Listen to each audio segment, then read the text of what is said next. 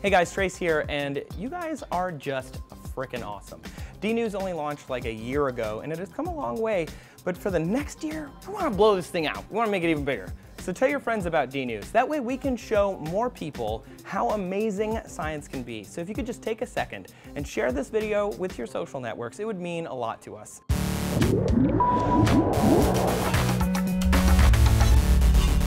Hey poopers, it's Trace for D-News, back again, and it is Poop Week! I know, I'm excited. Honestly, I had no idea poop was this interesting. We should do Poop Week every year.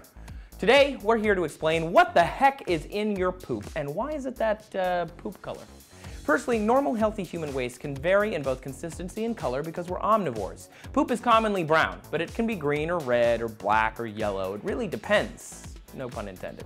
There are more bacterial cells in your digestive tract than there are human cells in your whole body, because we need to break down a lot of different types of things. Your body is pretty good at getting rid of stuff it doesn't want anymore. It's almost exactly like a factory. A lot of the body's built-in waste, like dead cells, is coated in bile from your liver before it's dumped into your intestines. It's made specifically for this job. Hemoglobin, the stuff on red blood cells that grabs the oxygen, breaks down to bilirubin, an orange-brown stuff. Without that, your poop would be kind of grayish-white. The bilirubin mixes with other chemicals inside of your intestines, which are sort of yellowish, which is what gives it that brown poopy color. As crap collects and is pushed through your intestines, it's acted upon by chemicals and eaten by lots of gut bacteria. Normally, human fecal matter, or fecal material, is 3 parts water to 1 part solid matter. Then, of the solid bit, that 30% of it is living and dead bacteria. Sometimes the larvae and eggs of parasites and the parasites themselves that live inside of you. I know, that is so cool. Also in solid bit are proteins, living bacteria, mucus, and things that your body can't digest, like cellulose, excess fiber, chlorophyll, and other crap. Plus everything your body is done with, old red blood cells, fats that you don't need, and waste from each individual little cell all over your body. They all make their way into your poop. Soluble fiber is digested into a gel in the intestines, sticking the poop together into stools.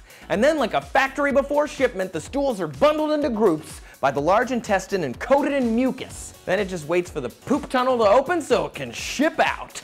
Woo woo! Let's get this train moving. The color of your fecal matter says a lot about what you've been up to and what's going on inside your body. The darker brown it is, the more likely you've been eating a lot of meat. It's also smellier. Vegetarians and breastfeeding babies have less stinky stool. Strictly vegetable-eating mammals, however, might have green poop because of the chlorophyll. It can't digest it. If it's reddish, then there might be some bleeding in your gastrointestinal tract. The brighter the red is, the closer to the exit that bleeding is taking place. So next time you stand up from a number 2, turn around, take a gander, and admire what your gut bacteria have wrought. You could learn a lot. We at D-News, plus some brave contenders in the test tube offices, are going to be logging our poop schedules all week. Yeah, this is really happening.